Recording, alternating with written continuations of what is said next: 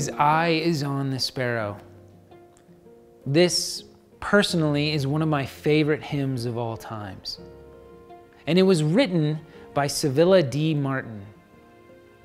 She wrote this hymn after having a simple conversation with an old friend of hers who was a missionary but was suffering in the later years of her life with all kinds of physical ailments.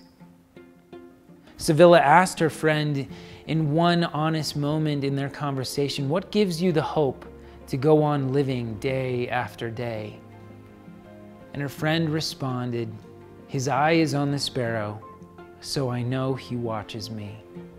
And it was that simple phrase that rung in Civilla's mind as she began to build an entire hymn around it. So in this piece, I have captured that precious little sparrow at the center of the composition. Around it is Martin's hymn that is penned in beautiful copperplate script that goes in a spiral, leading the viewer ever closer to that little sparrow. Around the outside of the hymn is a wreath of flowers. Each flower is chosen for its symbolism, and it speaks to the fragility of this life and the promise of the life everlasting.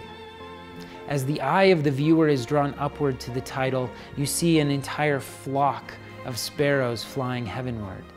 And it is a promise that is spoken to the viewer that you are worth more than many sparrows to the God of heaven who created all.